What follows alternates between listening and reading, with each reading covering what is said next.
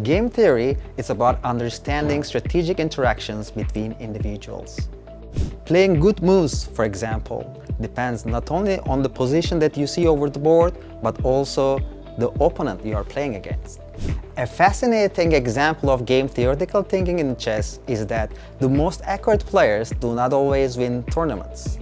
For instance, in the last candidates tournament, Nepo was the most accurate player, however, Gukesh won it.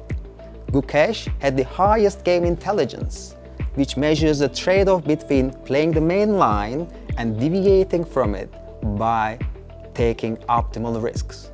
This illustrates why sometimes it may be necessary to go beyond accurate play in order to win tournaments at the highest level of chess. So, according to our simulations, Magnus Carlsen is the clear favorite in the open section because he has been in very good form and winning tournaments recently. And in the women's section, Zhu Wenjun is the favorite. She has also been doing pretty well in the recent tournaments that she has been participating.